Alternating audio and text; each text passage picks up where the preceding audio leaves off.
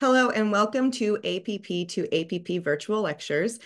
We have two viewer audiences this evening, APP to APP and My Catholic Doctor. Thank you for being here. My name is Amanda Michaud. I'm a physician assistant practicing in clinical immunology as well as allergy in Jacksonville, Florida. And I'm excited to bring you this talk today about food allergy diagnosis and management. We're going to cover a lot of ground today. We're going to spend a lot of time dispelling some myths, how to properly diagnose allergy, how to come up with a food allergy action plan, and the new and emerging treatments we have available for food allergy. One of the first and most important things I would like to mention is that in the allergy practice, we spend more of our time undiagnosing food allergy than we do diagnosing food allergy. So if that just sets the tone for this whole conversation, I hope you guys stay tuned for it because you're going to learn a lot and really get kind of inside our heads and what we look for when we're diagnosing and managing these patients. So let's dive in. These are my disclosures. Nothing's really pertinent to our talk today. Our learning objectives very briefly are listed here. We're going to review the presentation, the natural course, and a little bit about epidemiology of food allergy. We're going to talk about the patients that should be evaluated for food allergy, how to select appropriate tests to diagnose food allergy. We're going to spend a lot on that, both the validated and unvalidated tests available for food allergy. We're going to talk about food allergy management plans and how to educate your patients on how to manage food allergic reactions.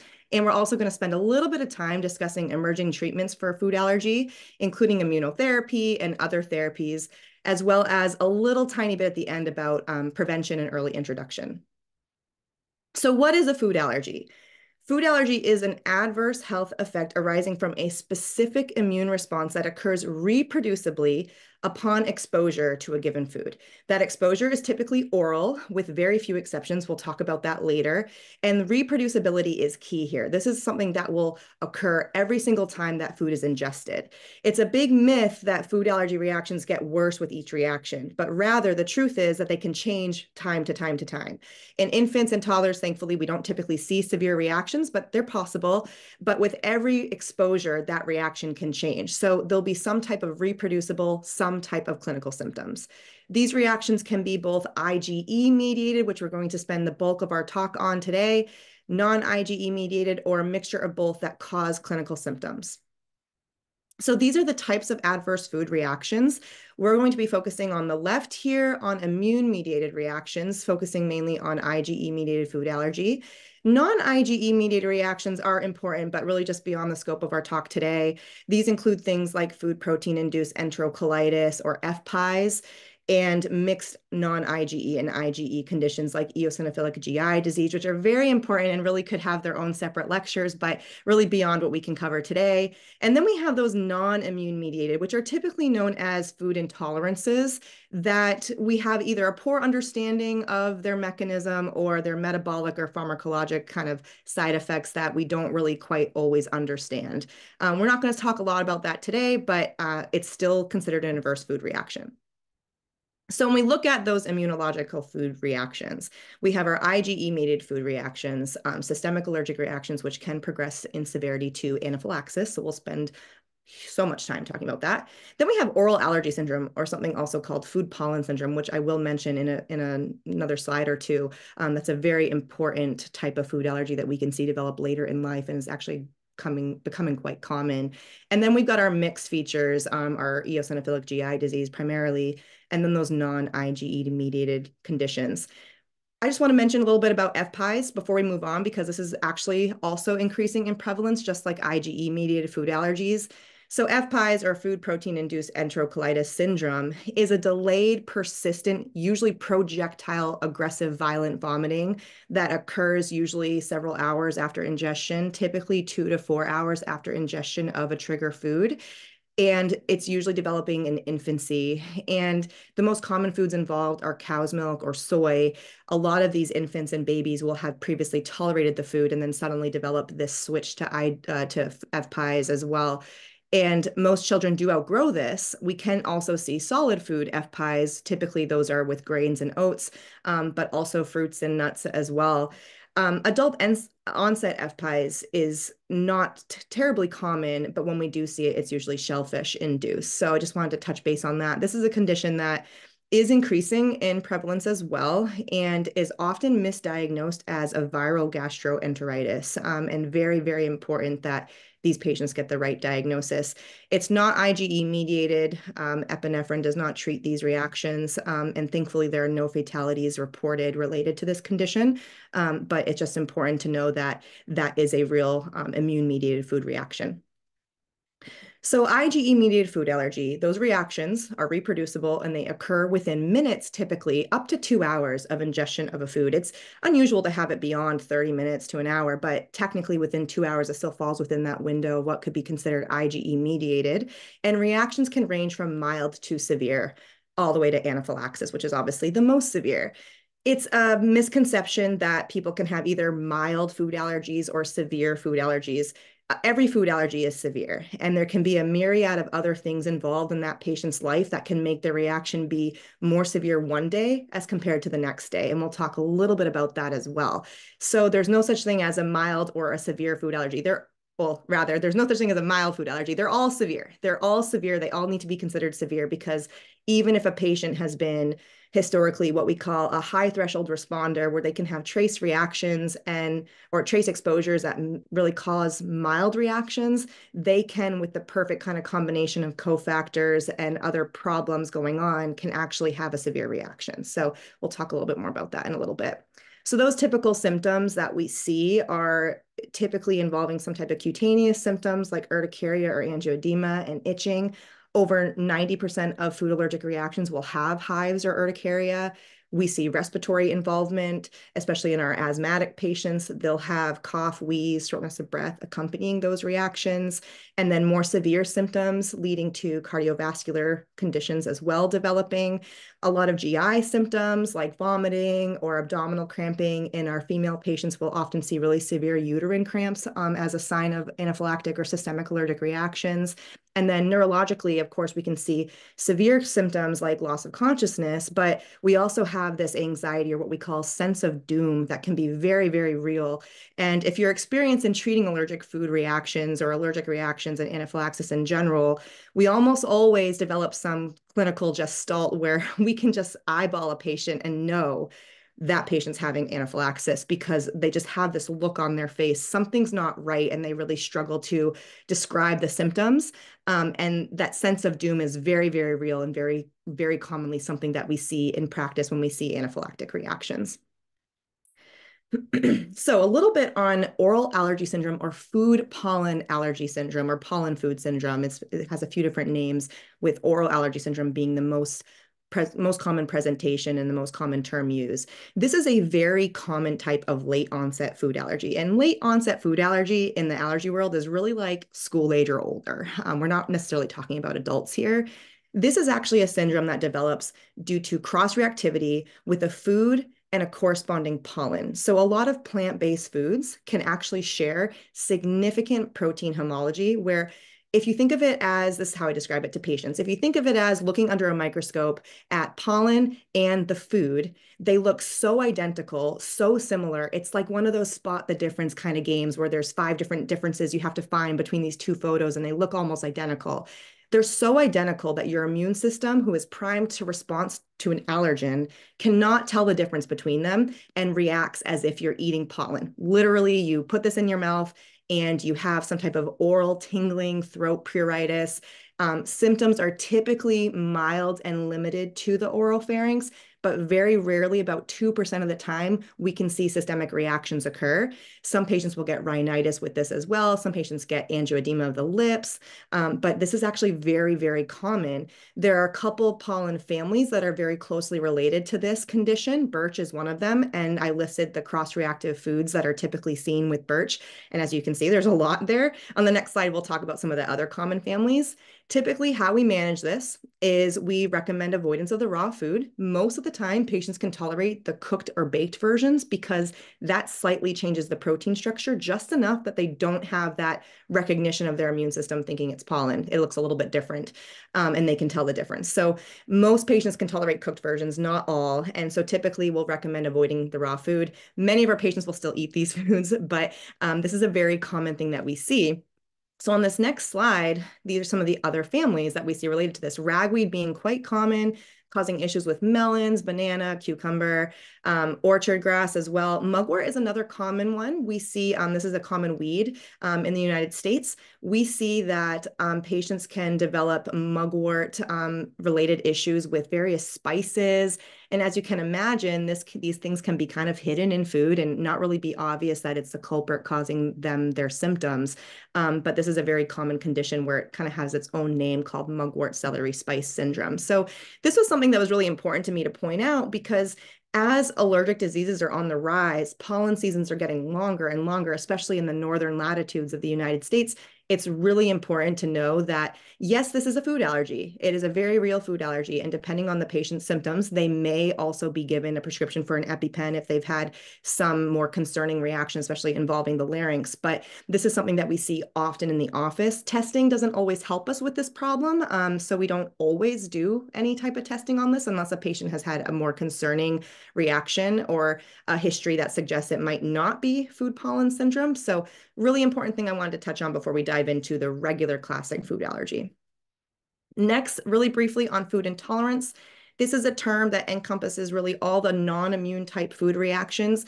Complaints can be really variable and can include fatigue, brain fog, a lot of times GI complaints. We're all very familiar with lactose intolerance and other kinds of conditions related to that. Symptoms can not always be reproducible. They can be inconsistent. We can have delayed symptoms, sometimes hours to days later. There's no validated panel to diagnose food intolerances. So that's one of the key points we're going to drive home. You're going to hear that over and over again in this talk, that there is no panel to diagnose food intolerances. The mechanisms are usually poorly understood. We know that these symptoms can be very, very severe. However, there's no test that can help us diagnose what food is causing the problem besides avoiding that food and trial introduction and elimination diets. So just a touch on that before we dive in. So now we're going to talk about the epidemiology of food allergy a little bit. So food allergies are thought to be developing due to the dual allergen exposure hypothesis. So this is the leading hypothesis of why food allergies develop. So it makes immunologic sense that food exposure through a non-atopic primed gut with oral exposure in typically an infant or a toddler, where we have immune regulatory cells that are primed for tolerance, that will actually lead to tolerance to the food versus cutaneous skin exposure through typically atopic dermatitis in infants and toddlers that is more primed towards a high, what we call Th2 inflammatory signal that's heavily related to development of allergy. So this picture kind of goes through that, and I'll walk you through that again because we just went through quite a bit there. So we have our typical little baby or toddler with severe atopic dermatitis or eczema. I'll use those words interchangeably. So they have eczema and they are exposed through the skin to food proteins that then drive that inflammatory response that we're seeing on the left and can actually create that food allergy.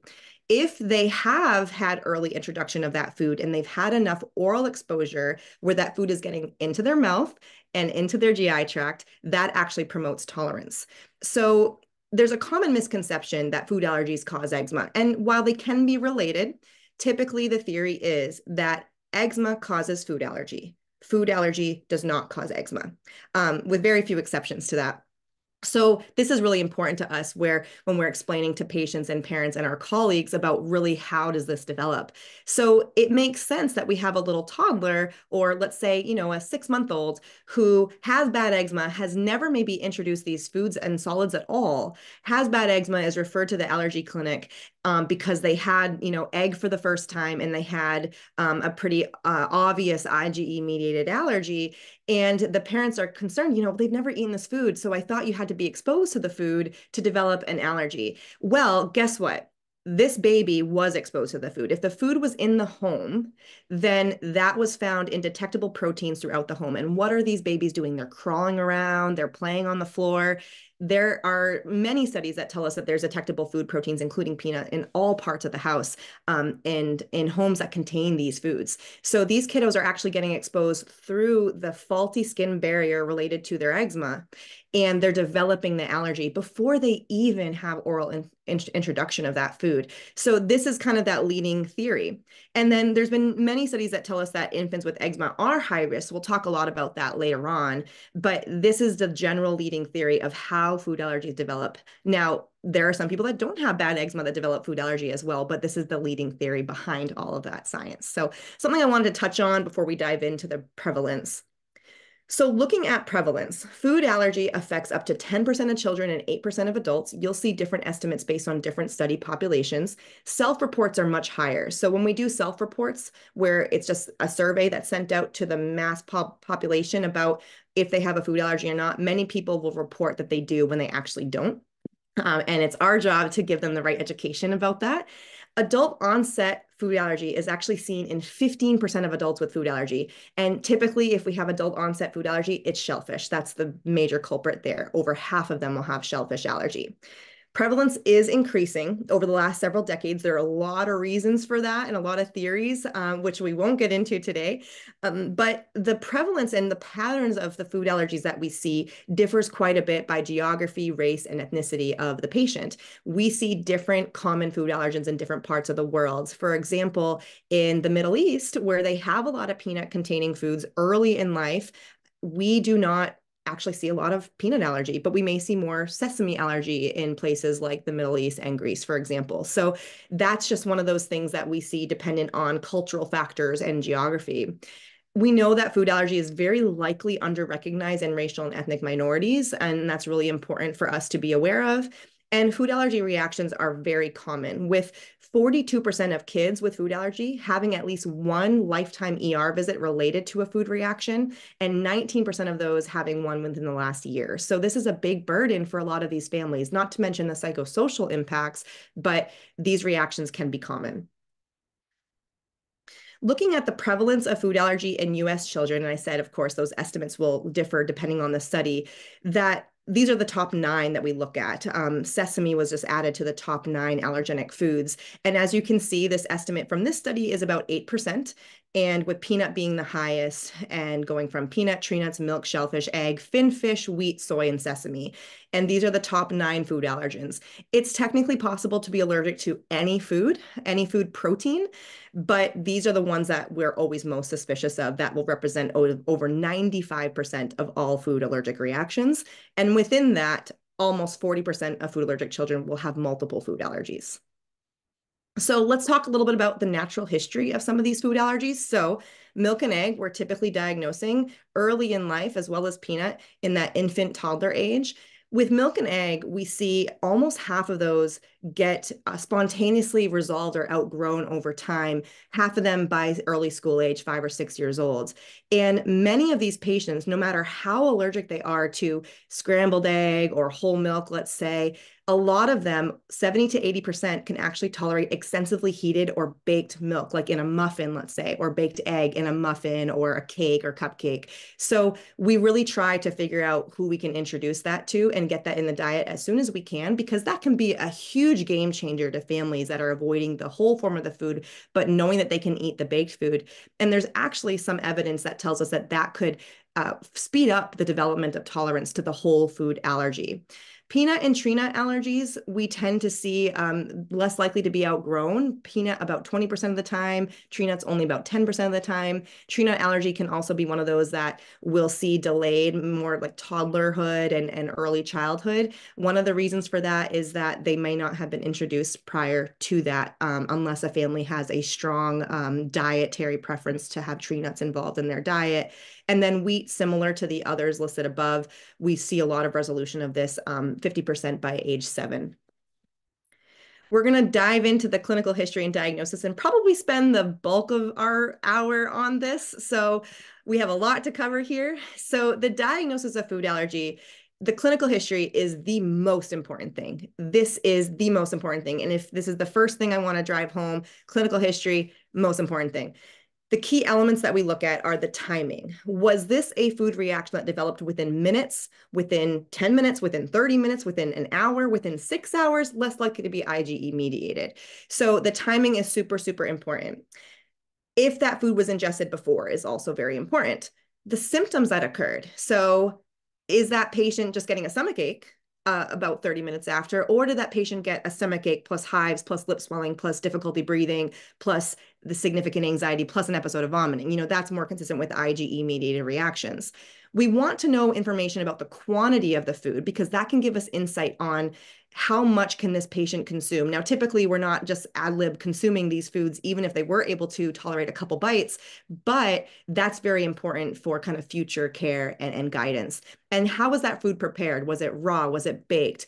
What else was kind of gone into that preparation? We want to know if it's reproducible. So did that food cause a reaction multiple times? And sometimes families won't try it again, of course, if there was a concerning reaction. But if there is a story of, well, we tried that food, this happened, they got hives and lip swelling, we tried it again, a month later, same thing happened, that really seals the deal that this is very likely an IgE-mediated food allergy. We also want to know about the treatment and the resolution of symptoms, how long it took to go away.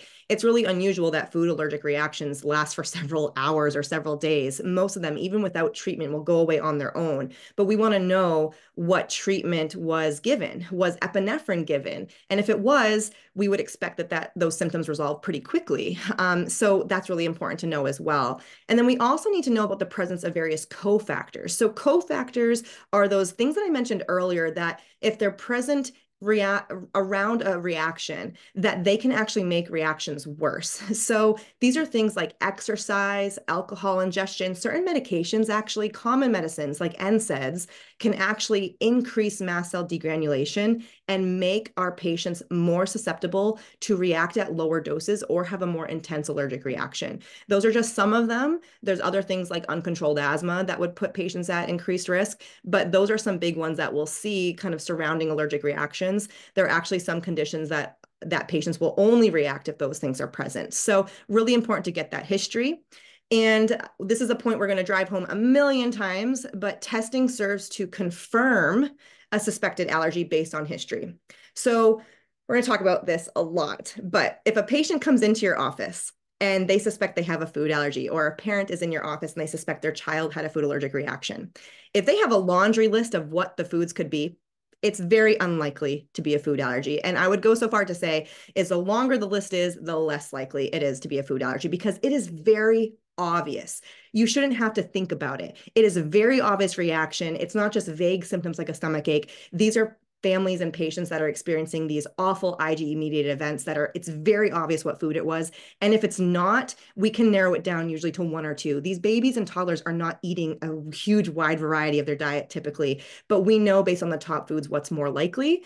But if that list is very long and we hear the phrase, I don't know what it is, it's very unlikely to be food allergy. So that should be your first red flag that you should be getting that long, detailed clinical history to really figure out, is this patient kind of aligning with what we typically would expect with food allergy? So begins with the history. Again, symptoms within minutes to 2 hours of ingesting a food, reproducible. We already saw this chart.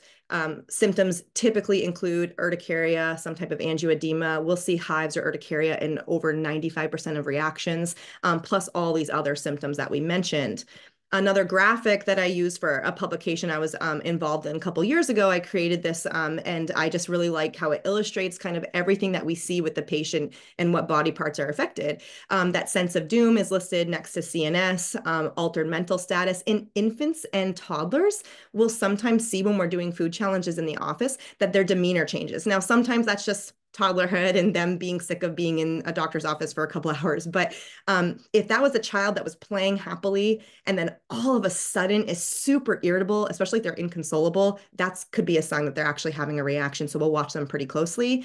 Another thing I want to point out that was not listed on a previous slide was the ocular symptoms listed here. So ocular symptoms, when they're present following a food allergic reaction or exposure, they almost always correlate with a more severe reaction. So I am typically primed and seeing that, and it's in the literature, but seeing that in the office, if I have a kiddo with ocular symptoms, we're not just talking angioedema of the eyelids, we're talking actual conjunctival injection and itching and redness and watering, that's almost always a sign that there's a more serious reaction going on. And I'll typically go straight to epinephrine. I don't even need to know what else is going on with that patient. They get epi because we've seen that too much correlate with a more severe reaction. Most of those patients end up needing epinephrine.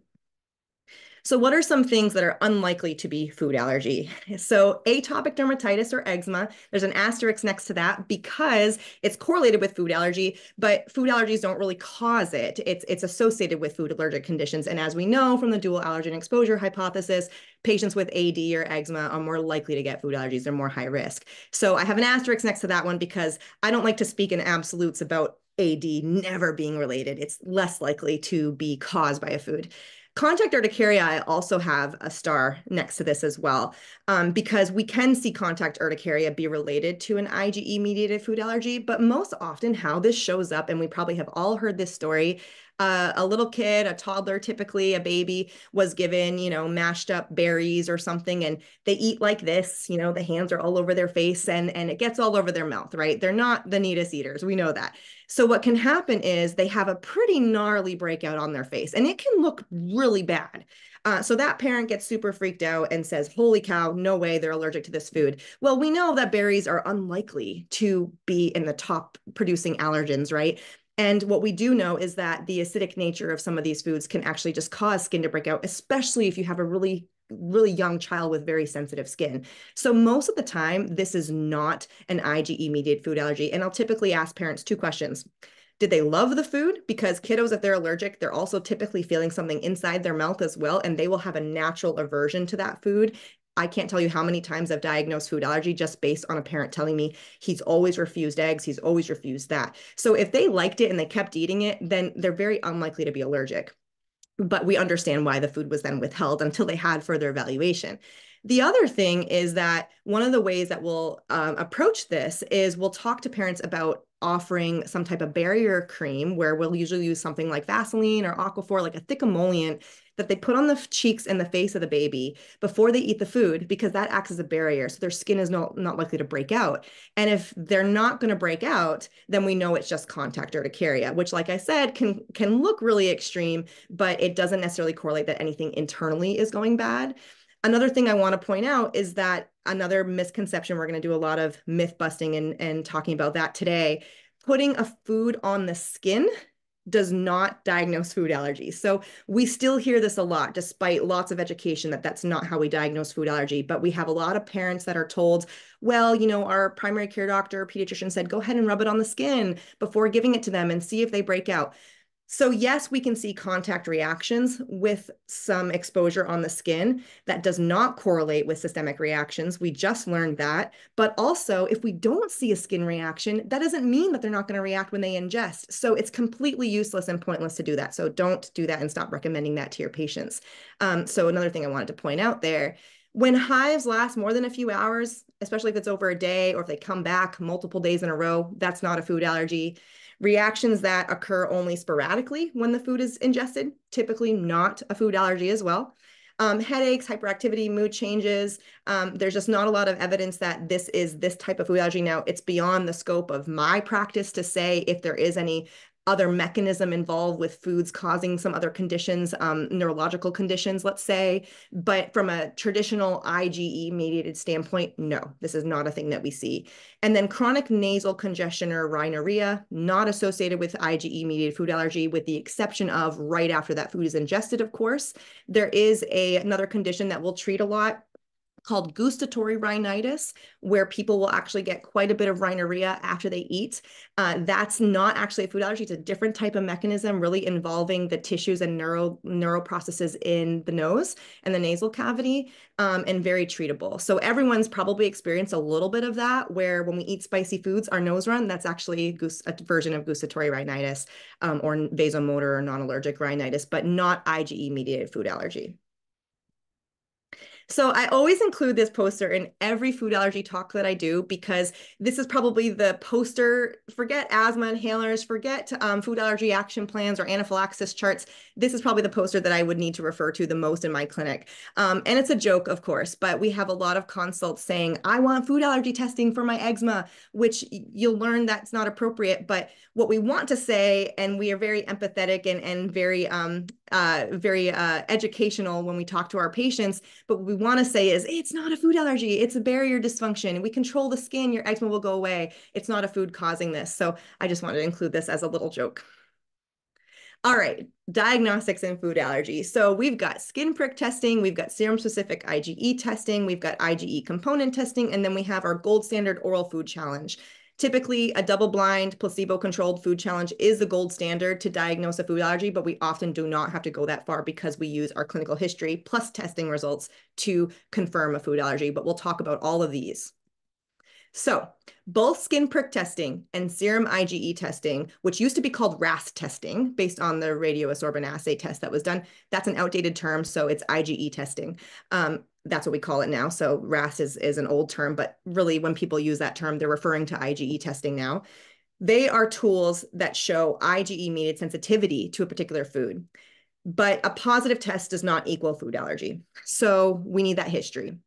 The testing number on the IgE test, how high that number is, or the size of the wheel does not predict severity of the food reaction, or it does not predict the dose that would cause a reaction. There's no way for us to test to that. There are tests called epitope testing and basophil activation tests that can give us a little bit more insight there, but they're not widely available. There's one available for peanut, but it costs over $1,000 for parents to do, and it's not really something that we typically are discussing with our patients. So in general, there's no way to predict the severity of food reactions. I so wish I could provide that information to families, but instead we just educate about other things. But that's a challenge that and a hurdle that we have in food allergy. There's no way to predict the severity. The severity is really just based on previous reactions, honestly. Testing should only be done to the foods of concern, and panel testing should never, ever, ever, ever be ordered. There is zero clinical indication to ever order a full food panel. They can cause more harm than good. We'll talk more about that in a little bit. No matter what type of testing we see, serum IgE testing or skin prick testing, there's poor specificity and poor reliable positive predictive values, but high sensitivity. So what that means for those of you that don't remember statistics from our undergrads, poor specificity means that a positive, we see a lot of false positives, basically. Negatives, we don't see a lot of false negatives. We tend to really trust negatives. So that's really comforting when we see a negative test. The NIAID guidelines recommend that skin prick testing and serum IgE testing are only done in where there's a history of suspicious for food allergy, IgE-mediated food allergy, but the skin prick test alone cannot be considered diagnostic of food allergy, and the serum IgE testing alone is not diagnostic of food allergy. These are not screening tests. They do not tell us yes or no. They really need the history, and full food panels often do more harm than good, and we'll talk a lot more about that. So this is my disclaimer slide. This is probably the most important slide in this entire talk before we dive into more specifics about skin testing and IgE testing. Broad food panels should never, ever be ordered. It's easy. You've got a patient in your office, a worried parent, you click order, you're running behind, you've got 3 patients waiting to see you. It's easy to just click full food panel. Please stop doing it. Just order the foods of concern. And if you don't know what foods caused it, then now you know that it's very unlikely to be a food allergy. Send them to us and we can give them the guidance there. There's no clinical indication, no diagnosis that warrants ordering full food panels, period, full stop. It's against the guidelines and the standard of care. They are not screening tests and they can be harmful. And I want to highlight this here. Full food panels can be extremely harmful. And a lot of people might roll their eyes or balk at this statement, but they can be. And I'll tell you why. So we can have an infant who has bad eczema, for example. They have a full food panel done. Guess what? Babies with bad eczema, they pop up positive to every food. That family now has to wait till they see a specialist and have no idea what they can feed their child. They might be going to very expensive elemental formulas in the meantime because they don't know what else to feed their kid. There's significant stress. There's growth concerns. There are literally cases of kiddos getting significant vitamin deficiencies like scurvy or kwashiorkor because of unnecessary food avoidance.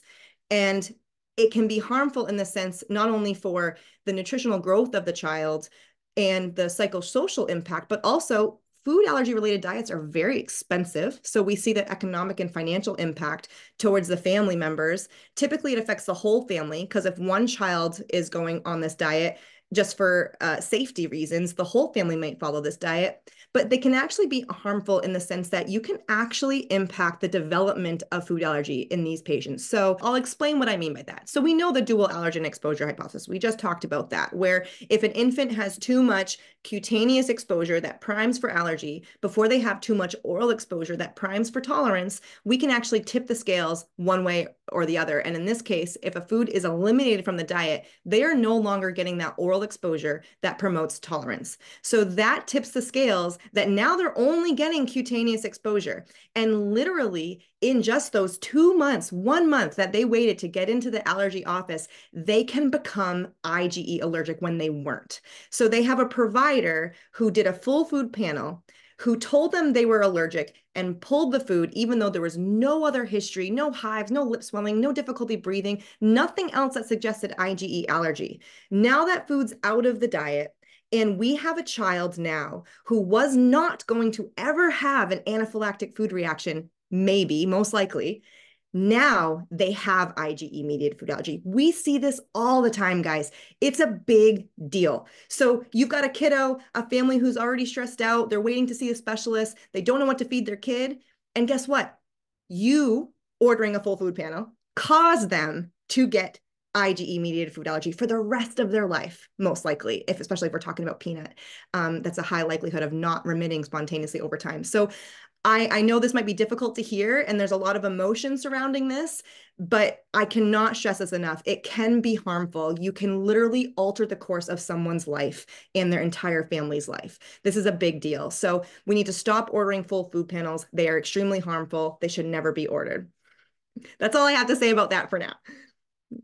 So how early in life can skin testing be completed? This is another big misconception that we address all the time in the allergy practice.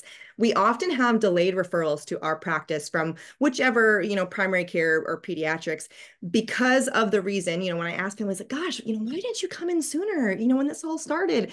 And we'll be told, oh, well, our provider said that we couldn't do skin testing until 4 years old, until 2 years old, until 6 years old. We've heard it all over. It's ridiculous. You know how early we can do skin testing?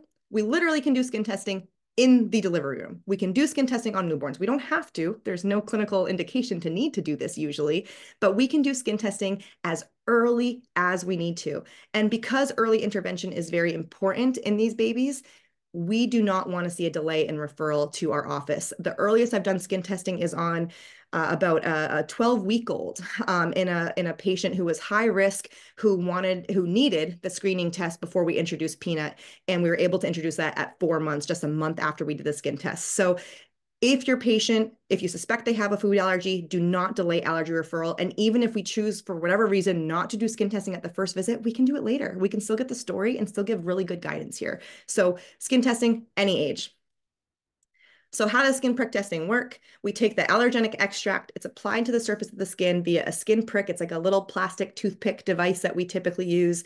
And that area is observed for 15 minutes. When that 15-minute timer goes off, we come in and we measure the wheal and the flare, as notated in this photo here, the wheal being the little, hive there, and then the flare being the surrounding erythema. This actually measures IgE bound to cutaneous mast cells by causing mast cell degranulation on the surface of the skin. And we know that that can just be positive and false positives. We see that all the time. We talked about how there's poor specificity for both skin testing and IgE testing, but this is typically what we're measuring here, this IgE on cutaneous mast cells in the skin. In general, a wheal greater than or equal to 3 millimeters is considered positive, but again, does not always mean allergy. The larger the skin test is, means nothing about severity, but the larger the skin test is, makes it more likely that it's a true allergy. And a negative test, like we talked about, is very reliable. So we're really happy when we see negatives. We really do trust them. Serum-specific IgE testing is a little bit different. It detects the presence of food-specific IgE antibodies in the serum by taking the patient's serum and kind of mixing it up with the food there. It could be more useful than skin prick testing when we're using predictive cutoff values, which we'll get to in a second. But these reports have a lot of flaws as well. So these classes, so if you've ever seen one of these full food reports, because you're not going to order them anymore, so they're going to be ordered by another provider. But if you ever see these come in, you're going to see that there's this number that's listed, right? And none of these are especially high. There's really not much on this patient's full food panel that we know she didn't need, but there's not much that really stands out to me as super concerning. But these class levels that are reported on labs, we don't know why they're there, okay? They don't mean anything. They don't mean anything. So we'll have patients that will say to us, oh, I'm a class 4 to this, I'm a class 3 to that. That means nothing to us. We really need to see the number itself. So the KU per liter that's reported here. What's very interesting is that the cutoff points are typically 0.35 of what's considered negative versus positive. But recently we've had increased kind of diagnostic accuracy with some foods like peanut, where this actually can be a lower cut point to 0.10. So the labs decided to change that to every food has now a cut point of 0.10 when we know that doesn't really clinically correlate with allergies. So what happens, a family gets this panel, right? And there could be any foods listed here. This is like a weird fruit panel, but most of the time it's a panel that has all the common foods on there plus some. And what'll happen is there's a bright red bold H or exclamation point next to that number, and then it has a class number, and then that patient's terrified or that parent's terrified to introduce the food. So this is just part of the stress of doing these panels that aren't indicated. But when we see these kind of results, they don't matter. When I see a patient that comes in with a full food panel, I don't care. I want the history first, and then I'll look at this. And we know that most of this is hogwash and doesn't really mean anything to us because a food panel is never indicated. But then after getting the history, I can go back to the lab test. And I do like to phrase it in this way to patients. If you didn't have the testing done, because the testing can influence our belief systems, right? And patients have very strong belief systems about what's causing their symptoms, but it's our jobs to educate them properly, but in a very empathetic way. And there can be a lot of emotion tied into this. So I like to tell patients and parents, ignore the test. Pretend, it's hard to do this, but pretend you've never had the test done. What would be your suspicion? And, sometimes they'll tell me, I have no idea, right? And then we know it's probably not a food allergy. Sometimes they'll tell me, egg. Egg's the only one I'm concerned about in my son. Okay, then we focus on that and we talk more about that, and kind of our discussion expands beyond that. So just something I wanted to point out with the lab test and how the test report alone can induce significant anxiety. All right, let's talk about predictive values. So predictive values are helpful values that have been, throughout research studies, shown to be more likely to correlate with clinical allergy.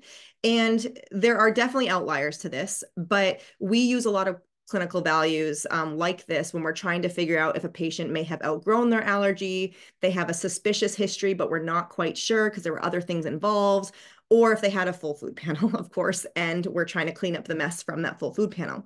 So we use a lot of, for specific IgE testing, we use the 95% positive predictive value. So for all these foods, we have a value that we know in most studies has been shown to correlate, where 95% of those patients with that level or higher will truly have clinical allergy. But there are always outliers. So I'm going to point out a few to you here. So cow's milk, that cut point is typically 15, but some studies have also pointed 32. In infants, it's lower. Same thing with egg, 7, and then infants, it's lower. Peanut, it's quite a broad range, but in general, we kind of follow the 15 KU per liter cut point.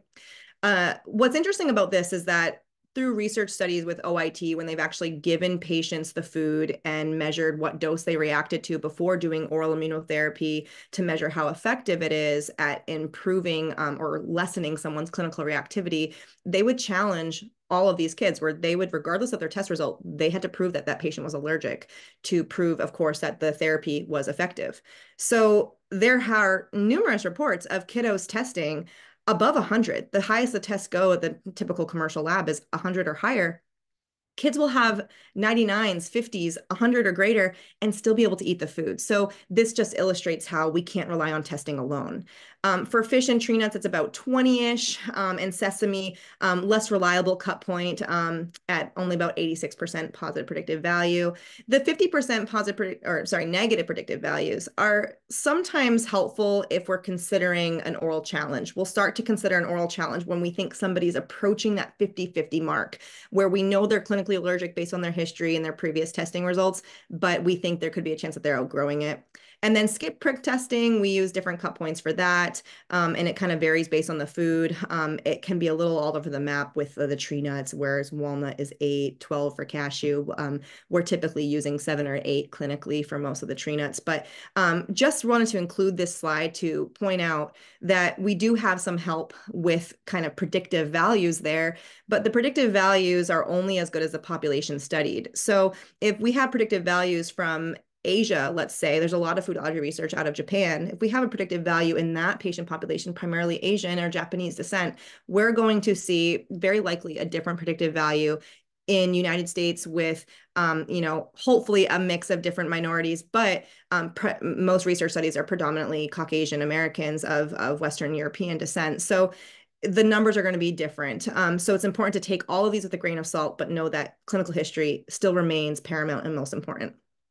Component testing is another thing that we typically will use in the allergy clinic to help enhance our diagnostic accuracy. These are more specific proteins found within the food protein itself that have been shown to correlate with clinical reactivity.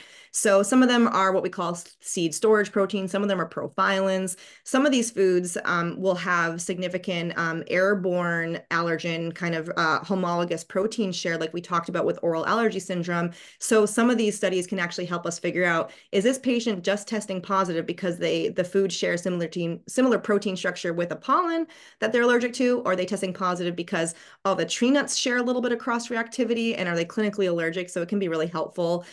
This is slightly outdated. What's now available as well is sesame components, which we use a lot because sesame testing is not super reliable. So I use a lot in my practice. I love components. But this also can help us figure out if, for egg and milk, if they can tolerate the baked version of that food. So we use these cut points a lot to kind of give us a little bit more diagnostic insight. But sometimes just based on history and the initial test alone, that's all we need. All right, oral food challenge, they're the gold standard for the diagnosis of food allergy. They need to be performed at centers that are comfortable with handling anaphylaxis, so typically the allergy clinics and hospital-based clinics as well. And the gold standard is actually the double-blind, placebo-controlled oral food challenge. But in the real world, we're typically doing what we call open food challenges, where the double-blind one, of course, if you remember from randomized controlled trials and reading the literature, double-blind is when both the practitioner and the patient do not know what they're getting. Single blind is when only the patient doesn't know what they're getting. And open is when everyone knows what you're getting. So they bring in the food and we introduce it in increments. We'll talk a little bit about how that works. We do single blind studies when we think that someone may have reacted, but we don't see physical symptoms, let's say. So a good example would be if there's significant anxiety involved in eating the food. You've got, an 8-year-old that you think might have outgrown their peanut allergy, but they've been told their whole life to avoid this, and they've been very fearful of allergic reactions. They might even remember having a very severe allergic reaction. So it sometimes can play a big role, the anxiety part of this, in these food challenges.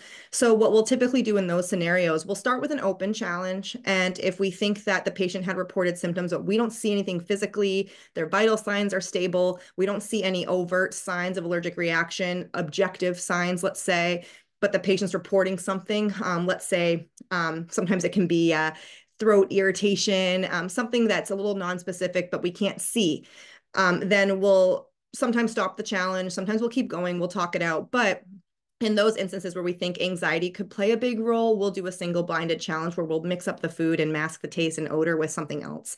And there's a lot of publications that kind of help with these practical aspects of that.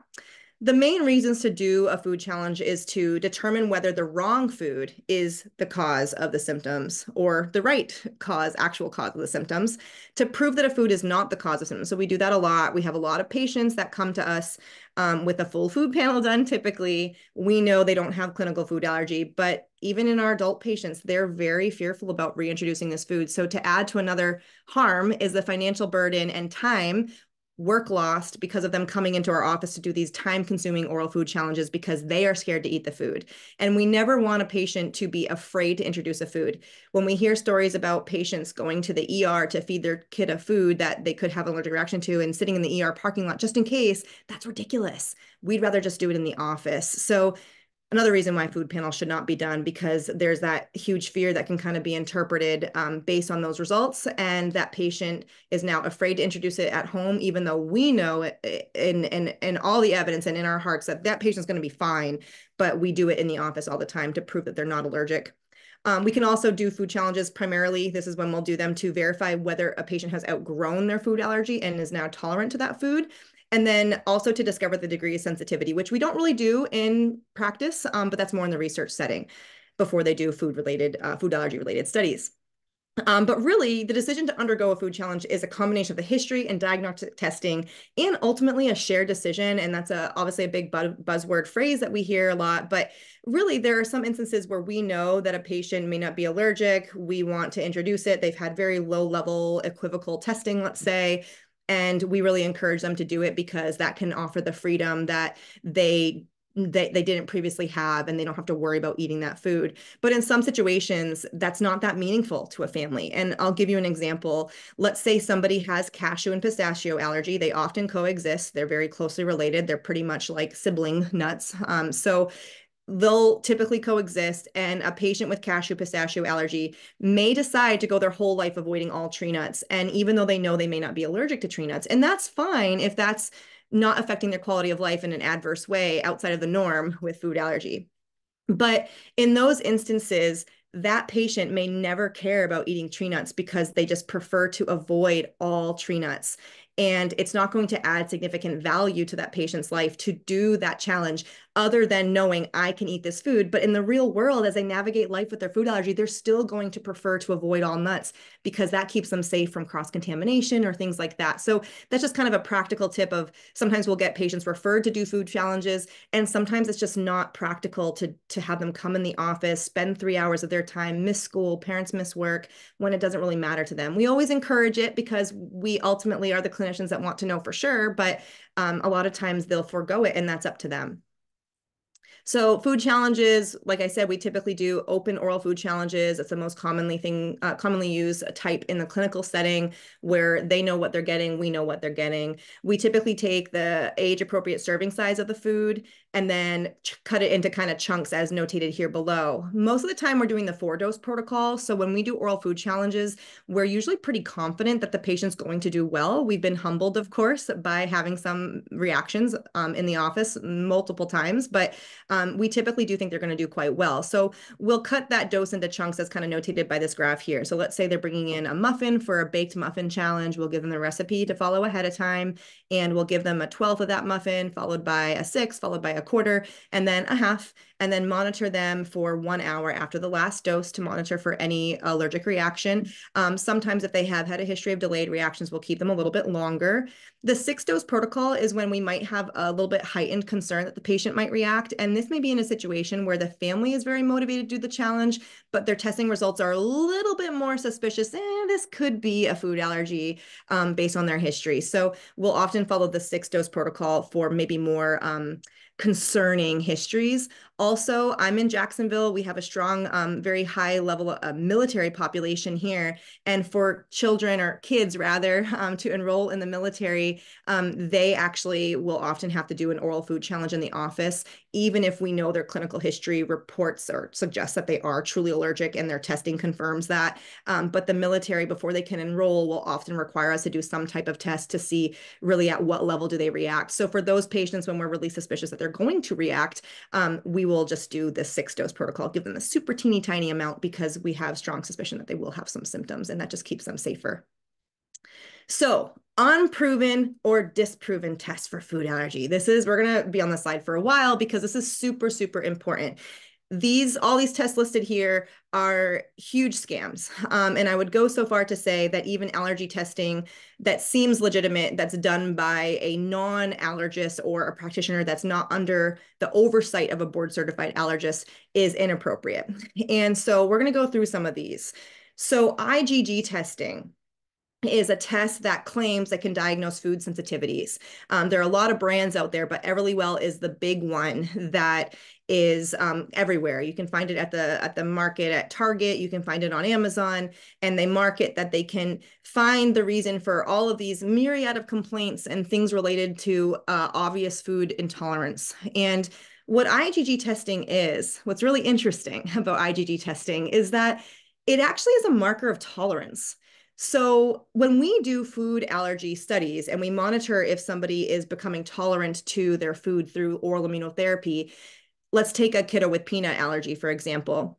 Their IgE, their allergic allergy antibody to peanut, will actually decrease over time as they have introduced the peanut and becoming a little bit tolerant to that food, but their IgG rises because they're becoming tolerant to that food. So IgG means nothing except for you've been exposed to that at some point in time. And guess what? You also may be tolerant to that food. We know there's no pathology that it really diagnoses besides just giving a marker of exposure and tolerance.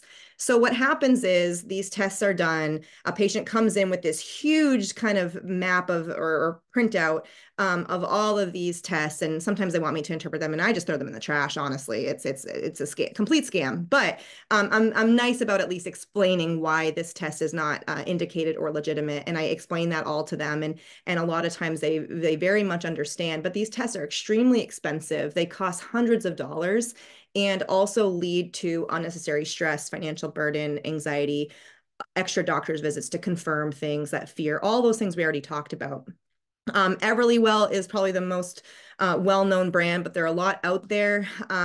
Full disclosure, I've been blacklisted from Everlywell because I have come after them on social media and written letters to them about how it's not evidence-based. Most of the allergy societies have also done. There are some class action lawsuits involving them, and there are also moves to kind of ban these products from being available to the general public. So if that doesn't tell you anything, I don't know what will. So moving on. Provocation neutralization testing. This is something that, I don't quite understand, but it's typically done by alternative medicine practitioners. A lot of chiropractors do this who have no education to properly diagnose food allergies, and they're practicing way out of their scope of practice. And what this is the theory that you can give a small amount of the antigen or allergen and then a little bit more doses over time to cause some tolerance, but they do this in a different way that's not really scientifically based. I don't know much about that method. I don't spend a lot of my time learning these different methods because most of them are scammy, but I do have a lot of familiarity with the ones that are commonly done. Intradermal food testing is when we actually take the food extract, or other providers take the food extract and put it underneath the surface of the skin to try to elicit a response. This is actually very dangerous. If somebody does truly have an IgE-mediated allergy, they can have a systemic allergic reaction to this. So that also, just like we know regular skin testing or IgE testing panels are not indicative of food allergy, this does not prove anything either. LCAT testing, it's an acronym. I don't recall exactly what those letters mean, but the way this testing is done, they mix a patient's serum with white blood cells and measure the change in white blood cell volume. And they tell you that that is related to these foods that you're ingesting, that's increasing white blood cell activity. And, even though that process, they'll kind of give you a value and on a lab report, and even though that process seems like legitimate, there's no actual data or science that tells us that a change in white blood cells is pathologic in any way. Our immune systems respond to things all the time, good and bad. So that doesn't correlate with any actual food allergy pathology. They have done numerous studies. I left the full reference at the bottom of this slide so you guys can look at one of the best reviews of this. But they've done numerous studies on LCAT testing where they've actually sent different results, same results from the same people to these labs, where they've done the test and everything, and they actually got completely different results. They also did tests where they gave patients a diet that was actually recommended by the LCAT testing companies, and a placebo diet, made up results. And the patients in the placebo group did better. So we know that this is not legitimate for numerous reasons. The LCAT website makes a lot of claims, and a lot of the studies that they say support their evidence are very faulty. The methods are extremely, suspicious, and just not how a scientific method is intended to be done. Electrodermal testing is one of the more ridiculous ones. This is where someone holds a food and they get like a shock put through their body, and it just sounds ridiculous, right?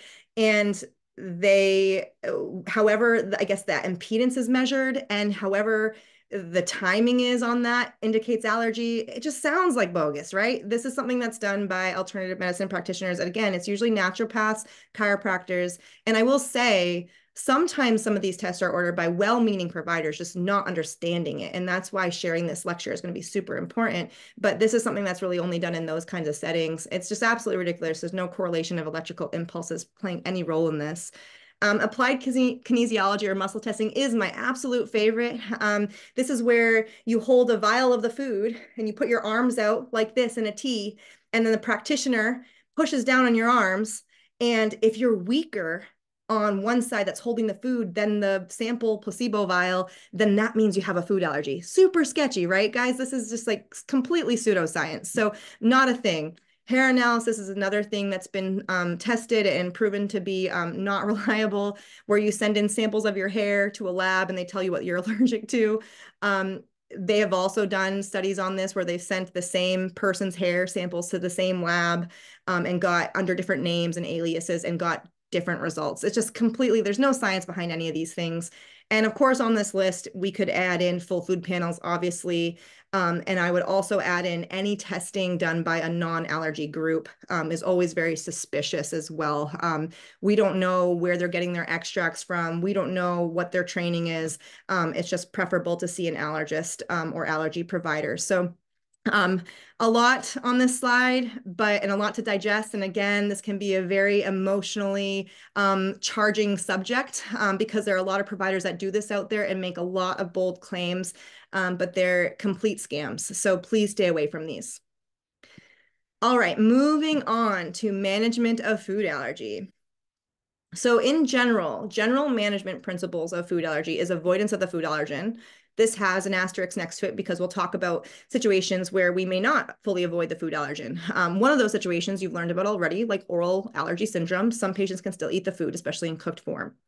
We want to ensure that nutritional needs are met, especially in littles with multiple food allergies. So almost all of my patients with milk allergy at a young age, they get referred to a dietitian. We really want to make sure it's a registered dietitian and not someone that says they're a nutritionist.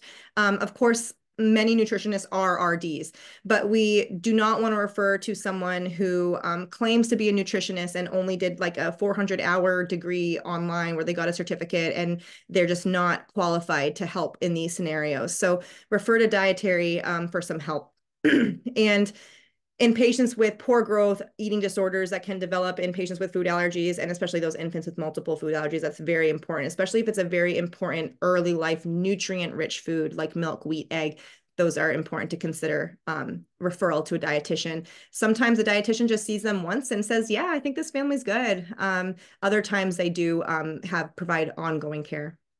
Education is big, so educating the patient on how to use their epinephrine auto-injector, how to recognize allergic reactions, cross-contamination, label reading, true actual risk of allergic reactions, all these things we'll talk about in a little bit. Risk assessment for severe or fatal outcomes. So patients that are at risk of a more severe or fatal outcome, thankfully, thank goodness, fatal food allergic reactions are extremely uncommon. We'll see some data on, I think, the next slide about this. But it's what everyone's biggest fear is, of course, parents and patients with food allergy. But there are some things that predispose patients to be at risk for especially severe or fatal outcomes. And those are patients with uncontrolled asthma, situations where there was a delayed use of epinephrine, if a patient has a prior life-threatening reaction, but also the most important group here with the highest rates of severe outcomes are our adolescent and young adult populations. There are numerous reasons why we can see this, but these are typically our high school, college-age kids with food allergy. There's this sense of invincibility a lot in these patients. They don't remember, it's been so long they've been avoiding their food, and it might have been when they were an infant. They don't remember how bad the reaction was. They've been fine for years, haven't had any exposures that triggered reactions, which is great. But we see a lot of risk-taking behavior at this age. And of course, sometimes it's a social thing. There's a social stigma. They don't want to carry their epinephrine auto-injector.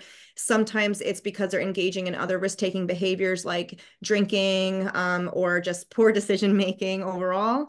A lot of survey data has been done on adolescents and young adults with food allergy, and you would be shocked to hear how many people do not carry their epinephrine auto-injector. but also how many people have knowingly ingested their allergen for fear of social stigma if they talked about having a food allergy. So we really need to make sure we're counseling these patients properly. Many of these patients don't really engage with us much in the office, of course, when we see them, but it's really important that you talk to the patient about this because they're used to hearing it from their parents. We know how that can be. But if we as a provider say, hey, you just got to carry this, these are the things that we're worried about, and you just have that point blank discussion with them, that can be extremely important and potentially could save a life. We also want to make sure they have a food allergy emergency action plan. We'll talk about that as well. And then prescriptions and access to their epinephrine autoinjectors. So for avoidance, we recommend complete avoidance of the food allergen with those exceptions in pollen food syndrome and patients who can maybe tolerate the baked products containing egg or milk. And of course, another exception here are patients undergoing food oral immunotherapy, which we'll talk about in a little bit. The Food Allergen Labeling and Consumer Protection Act was established in 2004 and requires that the 9 major food allergens, it used to be 8, but now we added sesame, the 9 major food allergens need to be clearly labeled in bold in layman's terms. It can't say whey or casein. It has to say milk in bold and capital letters. Every country has kind of different rules with this, but in the US, it's the top 9 that we talked about earlier.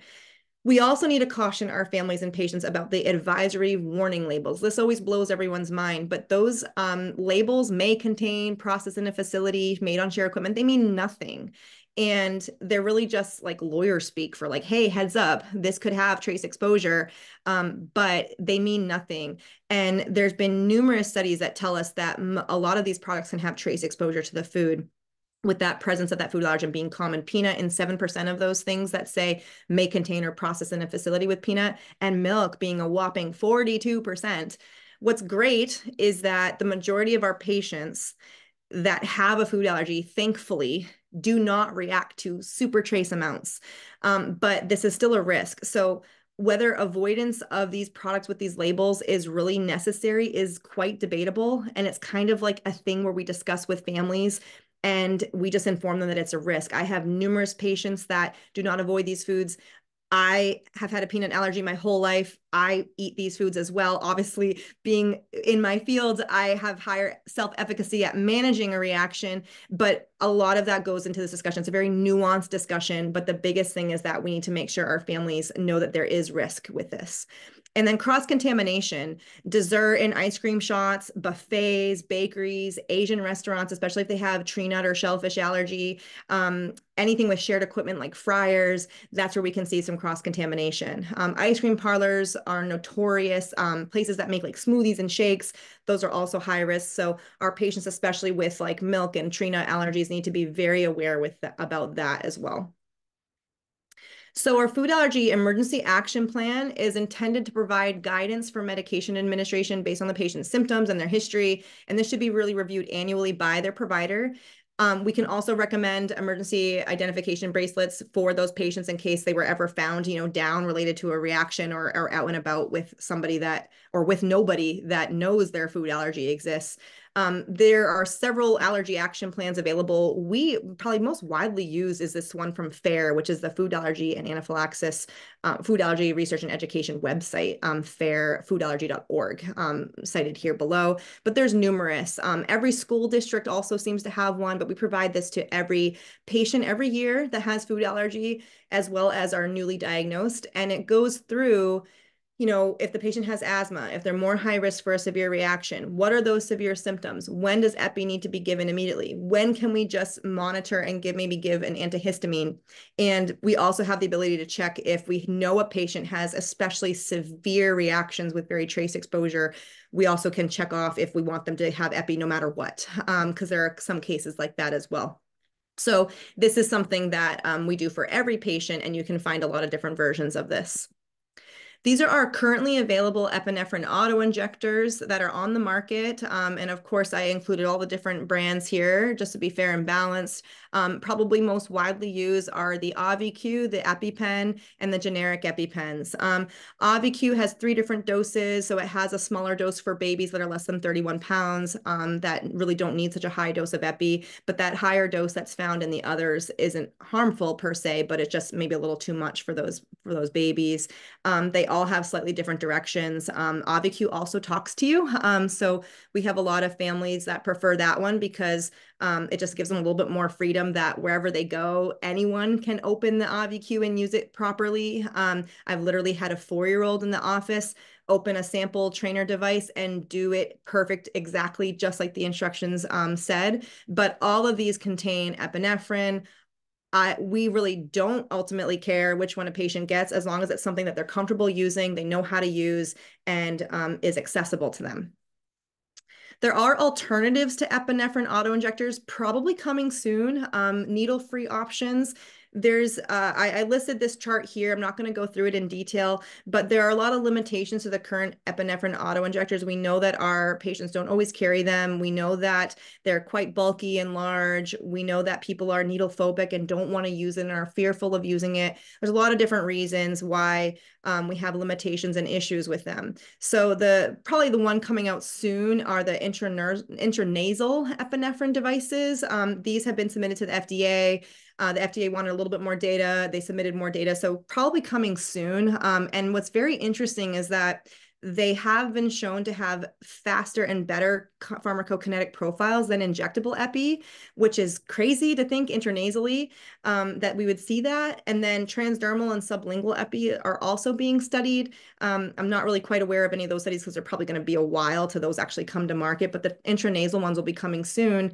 It's yet to be determined if this will really truly replace needle options, but it looks pretty promising. So we'll see. Stay tuned. So how do we treat anaphylaxis?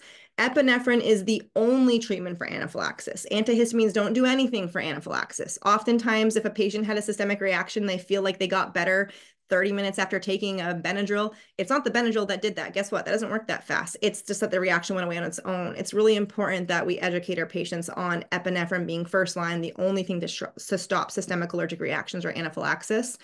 Early recognition and administration of epi is super important. We use the phrase epi first, epi fast. When in doubt, just give epi. It's a benign, safe substance. There are no contraindications to giving epi. 2 doses are available in the dose packs. Typically, they come with 2. They're meant to be together, not separated. So that way, there's always a chance of needing a second one. You have that available. And that's because some people, up to 19% of infants, do need a second dose. And biphasic reactions can happen where hours after resolution, symptoms come back. That's rare, but that's why we have 2 involved. And it's supposed to be given in the outer thigh, the vastus lateralis, as indicated by this image on the top here. And then here's a patient practicing with a fake device and showing where it should be injected. So when do we give epi? When we have those severe symptoms, just like we outlined. Anytime there's cardiovascular, respiratory, or laryngeal symptoms. When you're in doubt, we recommend giving it. You can never do harm by giving epi too early or when a patient didn't need it. Sure, it's a needle. They might not love it, but you can never do harm by giving it too early. In fact, if anything, you did the right thing. I tell a lot of my patients and families, if you ever just have that gut instinct, even if the symptoms don't seem as bad as the ones that are listed on this list or the food allergy plan, if you just ever have that parental or caregiver instinct, my child does not look right, or I just don't feel right, use it. Most studies indicate that when providers that are allergy trained would use epi is way before when a parent or a patient would use epi. So we know delayed administration is common, especially in the emergency department setting, which is getting quite better, but epinephrine is even underutilized in that setting. And it's very likely because they see the craziest things and they sometimes just don't think that a patient maybe warrants epinephrine, but they are in fact having a systemic allergic reaction. So there's no contraindication to IM epi, and then when in doubt, just give it. For mild reactions, we can look for and just monitor the patient, but these symptoms are typically just a little bit of hives, itching. If a patient has a few hives, but then that spreads more diffusely, that's when we can give epi. Some people will, some people won't. But for those milder symptoms, they can be monitored. You can give an antihistamine, but remember, if that progresses, the antihistamine is going to do nothing. So give epi. And then we prefer cetirizine or Zyrtec. Allergy providers, by the way, we hate diphenhydramine, we hate Benadryl. It's not great. Zyrtec or cetirizine works faster, works better, works longer, and doesn't have the side effect profile related to Benadryl. So it's crazy that so many people reach for this. There's a lot of great articles on this recently that you can find on the web, but everyone reaches for Benadryl first, but we hate it. We never use it. So Zyrtec is the one, but whenever this is happening, just give one of them. It doesn't really matter. But typically when we're providing that education, we'll talk to a family about how Zyrtec or cetirizine is preferred.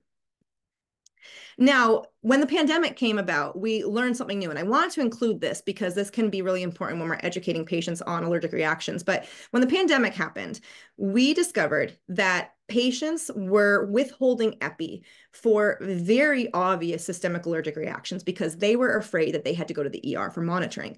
And it's really interesting because we found out that a lot of patients thought that epi was inherently dangerous, and that's why they needed to go to the ER. When we realized it was a educational point that we were missing with them, where we were not properly educating families that it's not the epi that is unsafe that makes you need to go to the ER. It's the fact that you just had a bad reaction. So this led to this whole discussion on, wow, how do we get our patients to use epi and understand this? And even if they feel like they can stay home, they can still manage allergic reactions while protecting them from being exposed to COVID or whatnot that nobody wanted to get, of course. So there were new guidelines that were released for at-home monitoring for anaphylactic, whoops, let me go back, sorry about that, for anaphylactic allergic reactions, where if the epinephrine was given, all these kind of protocols you could do at home to manage things. So if you're by yourself, lay down near the door, make sure somebody knows, unlock the door. You can still take an antihistamine after you used epi if you feel like you need it, but then monitor symptoms. And if you don't get better, then use that second one if you need to, or call for help. But if symptoms do improve, then you can just continue to monitor at home for 4 to 6 hours and monitor for recurrent symptoms and be ready to go if you need to, but then notify your provider on a non-urgent basis and get your medications refilled. So it was really a way that we could alter our education that was lacking in this department with patients, but also provide them a way to manage their allergic reactions at home and keep them out of the ER. And this is something some of us do today for the right patients. We talk about this quite a bit. Now, what's really important is talking about the risks and route of exposures and what can actually trigger allergic reactions. So this is another trigger warning subject. A lot of people are very passionate about it because there's a lot of social emotional anxiety related to food allergies, understandably. So let's talk a little bit about this. So reactions will occur typically from oral exposure and oral exposure only. So when you hear a story of somebody saying they can't even, quote, be in the same room as Peanut, that's usually not true. And that's a patient that has a higher level of significant food allergy related anxiety, and they should see us for right education. But we also have an awesome network of food allergy related mental health clinicians that will help along this process to help them realize that they're not truly at risk in those scenarios. And there's a lot of things that we can do to help them too. So ingestion is what will trigger a reaction for the vast majority of patients. And this has been well studied.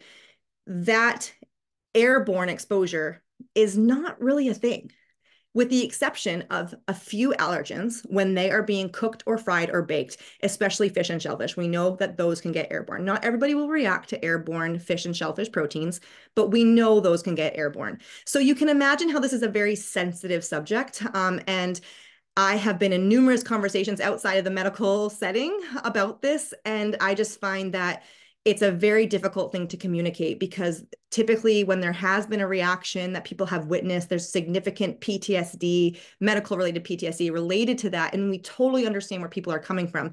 But ultimately, it's our job to educate and help improve the quality of life of our patients. So we'll talk about a few of these studies. We know that even the most severely allergic patients, specifically peanut, they've studied this a lot. They challenged kiddos that were the most sensitive kiddos where they literally will react to a quarter of a peanut or less. So a trace exposure, the most sensitive people, which is not super common. We're talking like 1% of the most sensitive peanut allergic patients. They challenged them, they triggered a reaction after oral ingestion, but then they put them near peanut butter and wiped it on the skin. And there were no concerning reactions. They've even gone so far to put do studies where they put these allergic patients in this kind of phone booth kind of thing and blow peanut powder all over them. And the worst symptoms that we would see would be a little bit of cough, because of course they're inhaling these substances, eye irritation, and some skin irritation. There were no anaphylactic reactions related to that study. We also know that peanut allergen can actually only be detected in the air. Now, it can be detected on the ground in a lot of different places, but in the air when it's actively being shelled. And it's only about, I think it's about 8 inches over the active shelling. And then immediately when the shelling is stopped, those all go to the ground. We don't see airborne peanut protein. And like I talked about, that one exception. So you can imagine how there's a lot of headlines about this. There's a lot of fear mongering here. Even well-meaning food allergy kind of educational companies will talk about this. And it's a topic that's not often brought up because we know it can be very triggering. But ultimately, we have to follow the science and we have to follow the data. So this is my food allergy anaphylactic statistics I referred to earlier. I did move it way back here. So what I intend to show with this is that the risk of fatal food anaphylaxis, and this also includes venom anaphylaxis, if you look at this chart, you have more, almost the higher, a higher chance of being murdered or dying in a fire than you do of dying due to a fatal food allergy reaction. So I tell parents this all the time, hey, the true risk is actually very low. Thank goodness. Now, it's awful and terrible and tragic when we hear about food allergy fatal reactions. They are so terrible and sad and awful for those families. And the worst part is they're often preventable. But the statistics tell us that those are the outliers, thank goodness, that most patients will never have a fatal food allergy reaction in their life. And if you look at this, like we alluded to earlier, adolescents and young adults are at the greatest risk. Look at these peaks between age 10 all the way to kind of age 20, 29, really, if we follow the highest kind of blocks here. So a big deal here to drive home to patients and parents and to educate them on the low risk of food allergic reactions.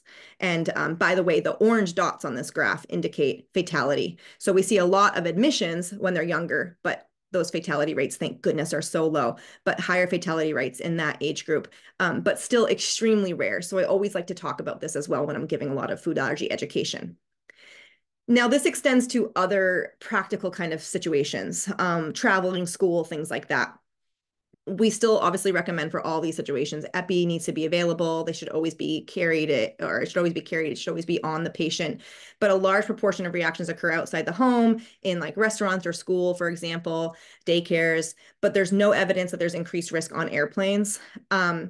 And no evidence that less reactions are actually seen in nut-free settings, which is crazy that we have these rules and policies in place in school districts. And a lot of allergists have talked to different school districts about this, that there's actually no evidence that there are less reactions because, one, there are other allergens. There are still kids that are allergic to egg and milk, and we're not telling people not to bring egg and milk into their schools or at this table. So those are a lot of reasons why. But also because this can also create this kind of false sense of security that, oh, we're at a nut-free school, so no one's bringing nut, when they really could be. So that's a big deal. There's actually there's no evidence that less reactions occur in nut-free settings. And this can also just enhance the social isolation and stigma related to food allergy, where this little kid or kids have to sit alone by themselves at a special table. It just doesn't need to be done for most situations.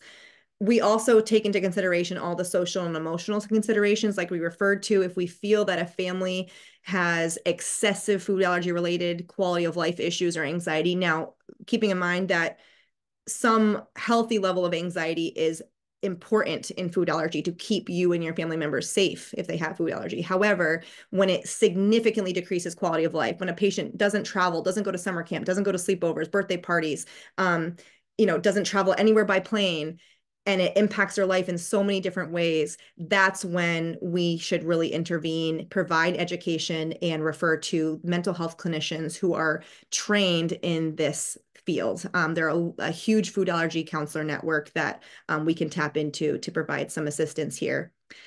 And important to point out, 25% of patients will experience food allergy bullying sometime in their life. And many headlines promote fear. So when we see these awful headlines, and the one that comes to mind, I have an airplane on this slide, is, when Southwest stops serving peanuts on their airplanes.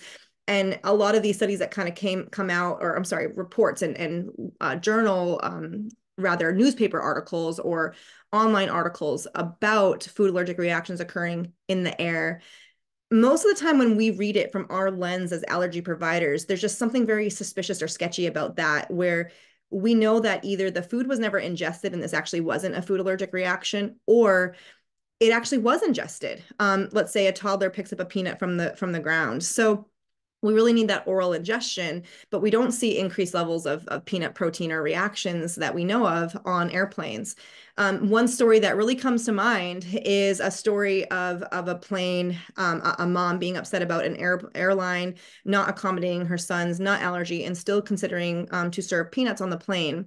So when they announced overhead that they were serving peanuts, what's interesting about this article is that it did say how the teenage son was just sitting there calmly listening with his headphones on, listening to music, pretty much dozing off. But when they started serving peanuts, this is a teenager who's not picking stuff up off the floor, we assume, right? When they started serving peanuts several rows ahead, the mom got increasingly agitated and concerned that her son was going to have a fatal allergic reaction just because they were serving peanuts. And then her anxiety amped up the son's anxiety, who then anxiety can kind of show up and sort of mimic anaphylaxis without objective signs, potentially. Then he was given his EpiPen. Then they had to make an emergency detour and landing. And it was this whole thing. When I'm reading this article, I'm just like, God, this kid was just sitting there not doing anything. And clearly this was not a peanut allergic reaction, but it makes the news and it causes a lot of fear mongering.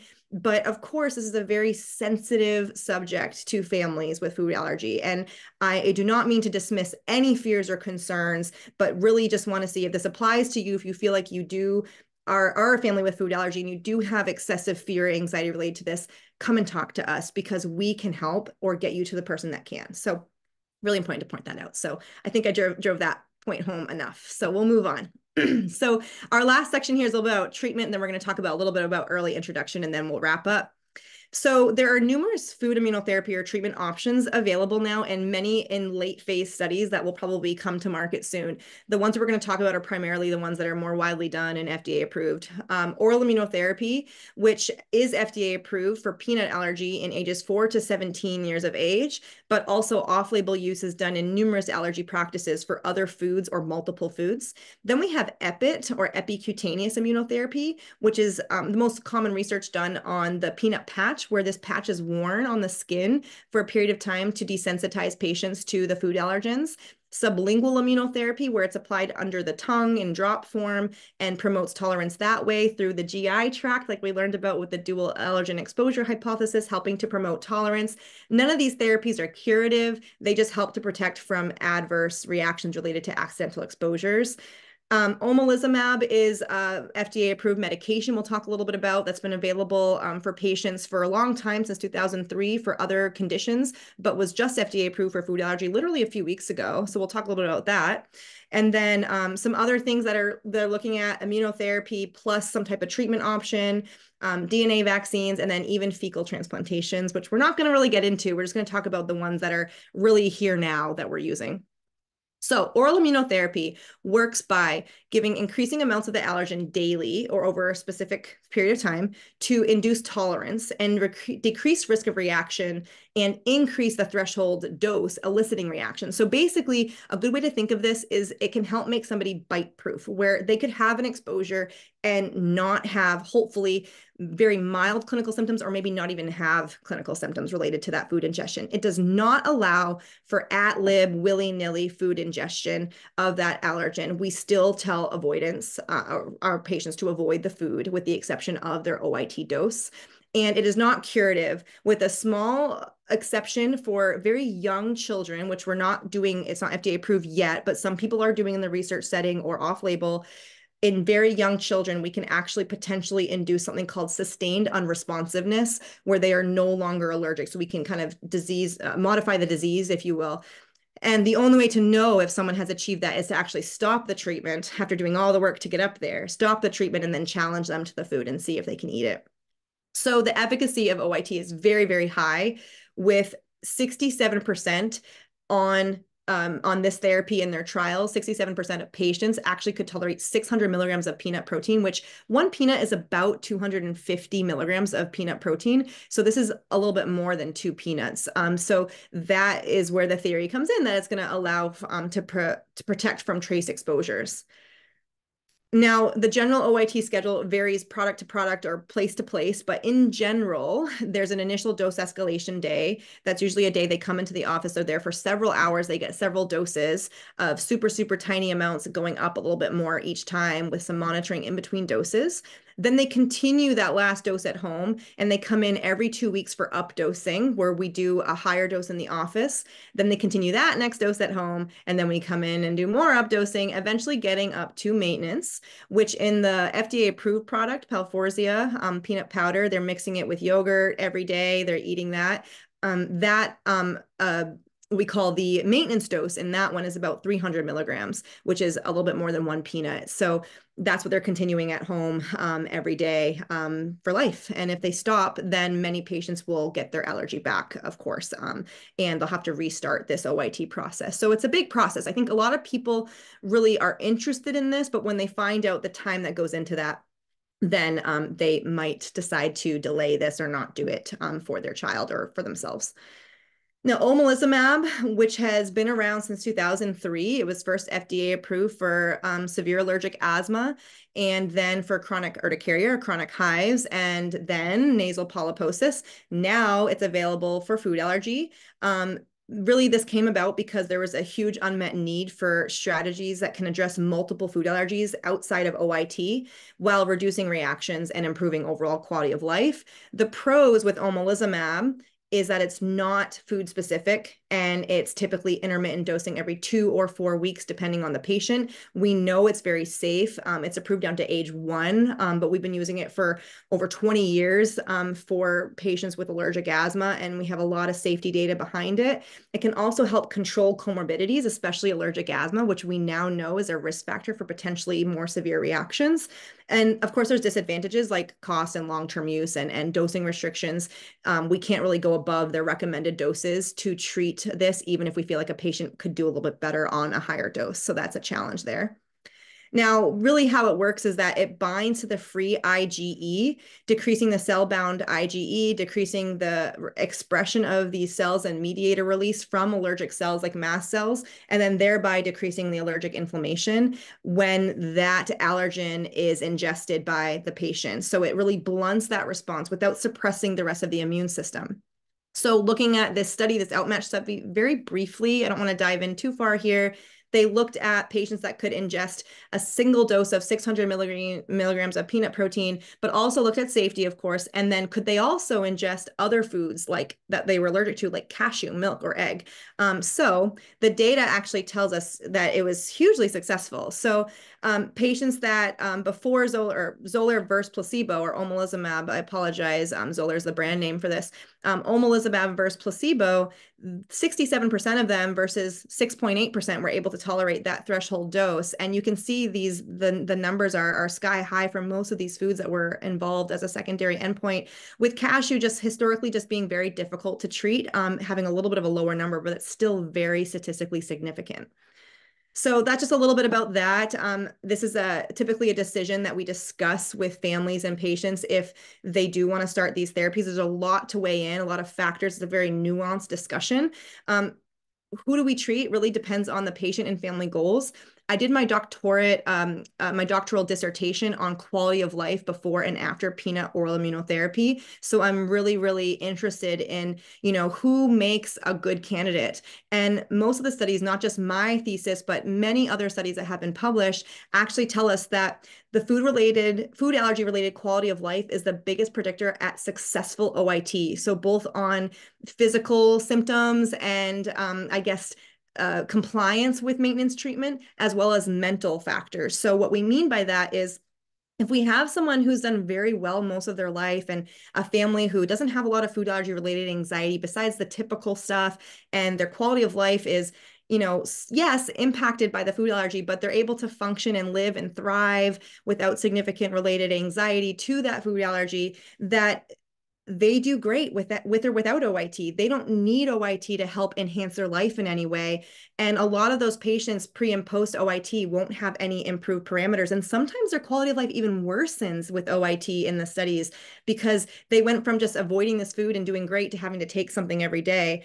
And it's important to consider both the patient and the parent's anxiety. A lot of these studies look at maternal anxiety specifically, but those can play a role in who decides to do this. But on the flip side, the patients who do the best with OIT or any type of food allergy treatment are the ones that have worse pre-treatment quality of life, where they're extremely limited, they're extremely anxious, there's a lot of stress related to the food allergy. This opens up doors to them and gives them peace of mind that their child or themselves are safe from accidental exposures. All right, a little bit about prevention of food allergy to wrap up. So the new NIH guidelines were developed in 2007, they were based on the first randomized controlled study of early introduction to prevent food allergies. So how the study came to be, George Dutoit, who did this study in the UK, he was very aware that children in Israel actually had extremely low rates of peanut allergy compared to the UK. And after discovering what he thought was because they actually ingest a snack that many of us know now called bombas. They're like little peanut puffs. They ingest the snack and peanut in their diet very early in life. And so he theorized that, wow, these kiddos don't necessarily have less atopic disease, but they're getting peanut very early, where our guidelines in the UK are to delay introduction. So is this related? So he designed a study to look at this. He introduced patients that were considered high-risk infants, so age 4 to 11 with severe eczema or egg allergy, which are both high risk for peanut allergy. And they put them in a consumption group where they ate peanut in some amount 3 times a week for 5 years, or they avoided it. And then they looked to see how many of these kids after 5 years are allergic. And in the peanut consumption group, only about 2% were found to be allergic. In the avoidance group, almost 14% were found to be allergic, with an 80% difference. So that's over 80% difference. That's huge, right? So then they came up with these new guidelines about how important it would be potentially to create new guidelines to discuss early introduction of these foods rather than withholding them. And I just, researched this recently for a project that I did. We know that despite these guidelines being out, the updated guidelines, this study came out, and then, the updated guidelines kind of followed in 2019. We know that we're not doing a great job following this from a primary care perspective. So we'll talk a little bit about that. So the current infant feeding guides, these are only existing for peanut, but we know this probably applies to other highly allergenic foods. Guideline 1 states if the patient has severe eczema, egg allergy, or both, that they should really be seen by us to do skin prick testing and possibly oral food challenge based on those results. But we want to introduce and intervene early. Those with mild to moderate eczema, we want to introduce peanut-containing foods around 6 months of age. They're not necessarily considered high risk. And those with no eczema and no personal history of food allergy, they can really just eat it whenever they want, but usually we'll still recommend doing it by 6 months.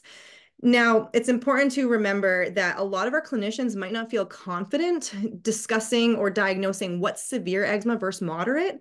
So I'll tell patients and other providers all the time, if you're not sure, just send them, because we can still give the right guidance. So when we have that patient that has history of severe eczema, egg allergy, or both, then we can look at either peanut IgE or skin prick test. If the peanut IgE is negative, we introduce it and they usually do great. If it's positive, then they should come to us for skin testing anyway. So this is where we just recommend, just send them to us and we'll do the skin test. Babies with eczema will typically pop up positive to a lot of foods, regardless on blood testing. So we prefer to do skin testing. So when we do the skin test in the office, if they have a negative result, then we'll recommend introducing the food at home. If they have significant anxiety about doing that, we'll do what we call a supervised feeding in the office, where we just give them a spoonful of peanut butter and watch them in the office, and we know that they do quite well. If it's an equivocal result, if it's a low-level positive, now we know these can just be false positives, right? That risk of reaction varies quite a bit. So we'll typically do a supervised feeding in the office via an oral food challenge. We might be a little bit more cautious there. And then when it's over 8 is when we already know we're too late to intervene here from an early introduction standpoint. That patient's already allergic. So who's considered high risk? Those patients with severe atopic dermatitis or eczema. This is typically patients that require escalating strengths of topical steroids. They don't have much of a break between exacerbations of their AD, if they have a break at all. It's chronic and relapsing, ongoing, no matter what you throw at it, or they have a widespread body surface area. So those are the highest risk patients. If they have evidence of other food allergy, specifically egg allergy, they are considered high risk. Those patients with mild to moderate eczema are just have a little bit more risk than the general population, and we should introduce early, but they don't necessarily need testing. A family history of atopy is another risk factor, just slightly above the general population risk, but it's important to note that having one sibling with a food allergy does not make the younger sibling at risk for food allergy just because the older sibling does. With one exception, that being that those kiddos will often have delayed introduction because their older sibling also has that food allergy. So in those homes, it's really tricky because the parents want to introduce these foods when there might already be an older sibling with that food allergy. And that older sibling might only be a toddler who doesn't know to not just grab things and put them in their mouths, right? So we'll see delayed introduction as a possible contributor here, and we can walk through families and decide who needs testing based on their risk. The dietary guidelines recommend, of course, we know exclusive breastfeeding for 6 months of life through at least the first year of life, and introduce nutrient-dense foods starting around 6 months, and including those potentially allergenic foods. And we know that introducing those foods for most of these things can help prevent the risk of developing food allergy. And this is why unnecessary avoidance is not a good thing. And doing unnecessary testing that leads to that is a big deal. And then, of course, for peanut, recommend within 4 to 6 months in patients that are high risk for peanut allergy, really typically after referral to us. When do we start this conversation with parents? Well, early and often, as much as you can. This should be incorporated to all well child visits for all the time that our primary care or pediatric colleagues have to go over everything they need to cover. This should also be inserted in there. And I'm pleased to hear that some of the EMRs have caught up to this and actually have this as a question. But we can at least start the conversation, drop hints about this. And then as that child approaches that 4 to 6 month time frame is when we really, really, really want to have this discussion. And if patients are high risk, or if you're not sure, just send them to us. And we talked a lot about that IgE testing and how it's not helpful as a screening test. There are a lot of resources online about the practical aspects of this. What we don't want to do is medicalize feeding to babies. We don't want parents to be worried about introducing them, but there are a lot of practical considerations like, how do I know if my baby's ready? And how do I introduce this? This stuff is pretty thick. Will my child choke on this? You know, all those kind of practical things that go into this. So there are 2 websites that I typically refer patients to. Babiesfirst.org. It's actually created by FAIR, the foodallergy.org website. It's kind of like a sister website to them. It talks about how to introduce these foods. It gives you even ways to tips and tricks of ways to introduce this. And then I really like Food Allergy Canada, which also has awesome resources about how to introduce very potentially allergenic foods to your baby early, and walks through some practical tips there as well. So awesome resources there. Now, when do we refer to an allergist? So any patient, of course, that you suspect has a diagnosis of food allergy, a patient that might have difficult to control atopic dermatitis, you should refer to us as well. We can really strongly manage that. A lot of patients will get referred to derm and us for the food allergy eval. We do that all too. We do AD, we do atopic dermatitis, and studies will show it's no different than what our dermatology colleagues do. So please send them our way, especially if you think they also have food allergy. If you suspect based on history that a patient has a food allergy, but they have negative IgE testing, and you, of course, only ordered that one food in question, then refer to us as well. For high-risk patients with severe eczema or other food allergy, especially egg allergy, if we have a positive IgE test without prior introduction, which shouldn't really be happening after this talk, but if a colleague of yours, let's say, ordered serum IgE testing without a history, and you're not sure what to do with those results, please just send them our way. Of course, if there's overly concerned, worried parents or caregivers, we can provide a lot of evidence-based knowledge and tips and tricks about how to go about introducing foods, using all those resources, or even doing supervised introductions in the office if they have significant anxiety. And then, of course, ongoing follow-up and evaluation in patients that we know already have food allergy to kind of check in on things time to time. And in general, we do recommend that it's preferable to not do any testing prior to seeing us, but we understand that's not always feasible if there is a wait to get in to see us, or if parental pressure is kind of pushing you that way where you feel like you have to order something, but you know now not to do full food panels, of course. Now, my top takeaways from today's discussion is that the prevalence of food allergy is increasing, that clinical history is the most important. I hope I drilled that home enough, that testing does not always correlate with clinical allergy, that broad food panels should never be done, that epinephrine is the only treatment for anaphylactic reactions, that starting food immunotherapy or treatment is a long discussion and decision between patient, family, and providers to determine who's right for that therapy, and that early introduction of allergenic foods between 4 to 6 months can prevent allergy. And that's all I have. If you guys have any questions, feel free to reach out to me. You can email me here, and I'd be happy to discuss anything. Thank you so much.